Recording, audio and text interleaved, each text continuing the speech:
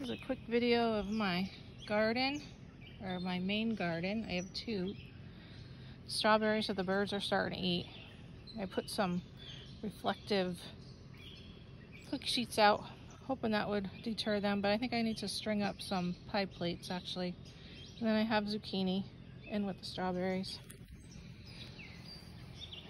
And then a lemon tree, my chives, dill, peppermint and rosemary.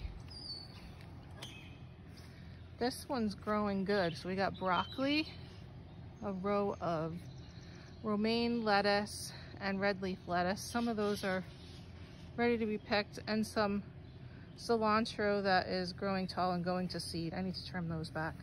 Spinach is going to seed and didn't do too good. Radish, I picked two of them already.